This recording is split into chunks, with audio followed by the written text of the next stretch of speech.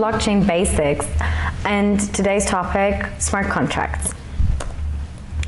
Let's talk about what are smart contracts, how are they used, are there real-life applications, why are smart contracts useful, why are smart contracts unfavorable, and when can smart contracts be used, and what is a ERC20 token? So, if you hear the word smart contract, you might think of a paper contract and how this can be smart. But a smart contract is neither of those things. It's neither a contract nor is it smart. So it all started when the Ethereum founder, Vitalik, realized that blockchain can be used for more than simply transactions, because the Bitcoin blockchain can only send currency back and forth. But he invented his Ethereum ledger, where you can apply distributed applications, which he called dApps, so distributed applications, and on it smart contracts, which are a digital protocol used to verify a performance or enforce something. So you can imagine it's like in Excel an if clause. So if something happens, then something else will be executed or will be done. So smart contracts are also not an invention by him. It's also been around before. Nick Szabo, a computer scientist and law scholar, wrote already about it in 1997. So that's not new. So let me explain you the difference between a normal contract and a smart contract. So in a normal world, we have a paper contract, which is verified by a lawyer or a notary, and you agree for some service or a payment, and for those payments, you have a request. So you send the request when you use the service or when you have to make a payment, and then you either authorize it or you reject it. So if that happens in the real world, the usual case is you use something, you pay for it. But if people don't want to pay for it, so if one party violates the contract, there have to be legal actions. You have to go in front of a court or involve a lawyer to enforce what the contract actually says. So with smart contracts, that's not the case because they're automated. It means that something is written in that computer program, and if the request comes in, it's either authorized or rejected by the smart contract. So both parties don't have to do anything. Someone used the service and then they have to pay for it, and the smart contract will enforce it. There is no other way around it. That comes in really handy. So in Ethereum, smart contracts are programs, and they're not real or not really smart. They're just useful and handy because the execution is autonomous. The code has to run in every node though, and the Ethereum programming language is called Solidity. So if you can't read Solidity or you don't know how it works, well, then you can't read your contract or you can't read the computer program that you're agreeing to and that you have to pay for. The code is triggered or executed automatically through either a transaction or something inside the protocol. There are some running costs which are called gas, which is like tiny transactions you have to make, but that's not very big or is not a big issue. So Ethereum dApps are blockchain-based apps. We had this before, decentralized applications. And the smart contracts are run in the background, and the app or application is in the front end. So you don't actually see your smart contract in the back. You can do normal stuff like you do in your apps on your phone, and then something in the background might be triggered. Since the smart contract is a computer program, it's just some computing language you don't really have to read or understand. So how does the execution of a smart contract works? So imagine you have a predefined contract or conditions, For example, with an insurance company. So you insure your house and you pay every month in that smart contract the insurance company your money for the insurance. But in the event of, like, if something happens in an event, that contract gets triggered and then executes the value transfer, which means that then the insurance company has to send the money back. And this should be all automated and no one should be involved. Another example would be an SLA life cycle, which means a several level agreement. So it wouldn't be a whole event that is happening, but for example, it's a commitment two parties have. For example, an internet provider. So in most internet contracts, there is a certain mbits per second that have to be delivered. And if that rate drops, for example, 30% of the time, a penalty has to be enforced. So you negotiate your SLA with the company, then you deploy it, and then something needs to monitor it. Because during the month, who is checking if the internet value is there and who believes who? So we call that an oracle, which is something outside the blockchain, which monitors something and feeds the data back in. So that oracle will check your mbit rate the whole month, and then at the end of the month, all the data would be in the blockchain and it would be checked if it was okay or if not. And if not, then the penalty would be enforced and the internet provider would have to pay. That contract would run as long as they agree to, or until there's a termination. So as long as you don't finish your contract with the internet company, that SLA would stay in place.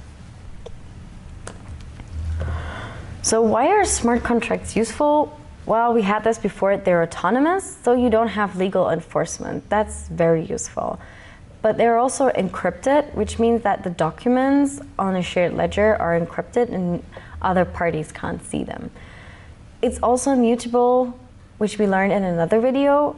Blockchains are unchangeable, which means also the smart contracts are unchangeable. No one can go in and change the rules in the smart contract or in the computer program. They're distributed, which means they are backed up on other nodes. Since every node runs all the smart contracts, if your computer breaks down and you join the Ethereum network again, all the other ones still store the information and you can get it back up. They're economical efficient because there's no intermediary needed. So you don't need a lawyer or someone else to enforce the contract. They're automatically enforced. But you can also agree to them. So if you understand the smart contract and you agree to the rules, you can just pay into it or buy it and you don't need anyone else. They're also accurate. So they're avoiding errors of commission or omission, which means human interference. So humans do mistakes, not on purpose, but smart contracts won't because they're computer programs. Also, they're open source.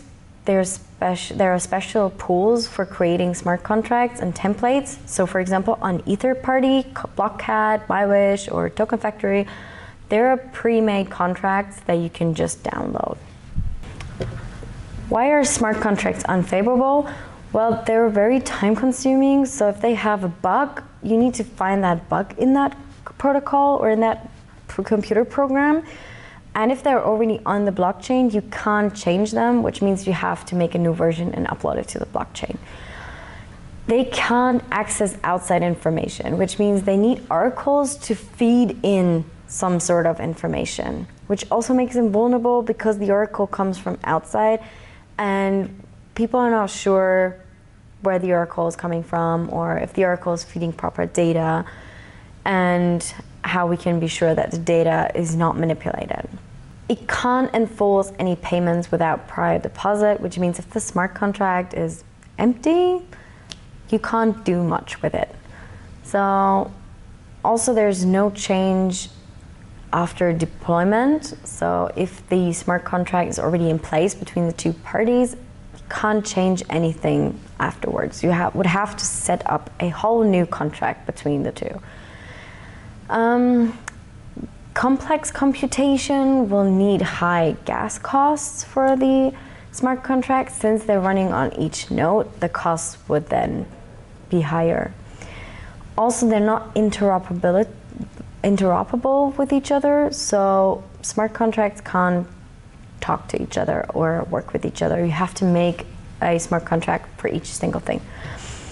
And they're open source programs, which means if you don't really trust the person who wrote it, you have an issue, because the person who wrote the smart contract knows best how it's done and what is inserted in it. And if you don't understand, like I said, the language solidity, which the Ethereum smart contracts are written in, it's like you're signing a contract in a different language. You're simply agreeing to something that you don't know anything about. There are some examples of application that are already out there. So for example, we have something similar to Kickstarter, which are DAOs, decentralized autonomous organizations, where you can invest in startups.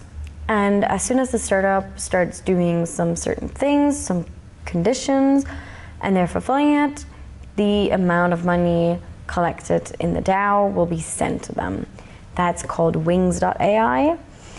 We have another application for shipping or mail, which is a payment on delivery system used for maritime logistic industries. Is done by Maersk.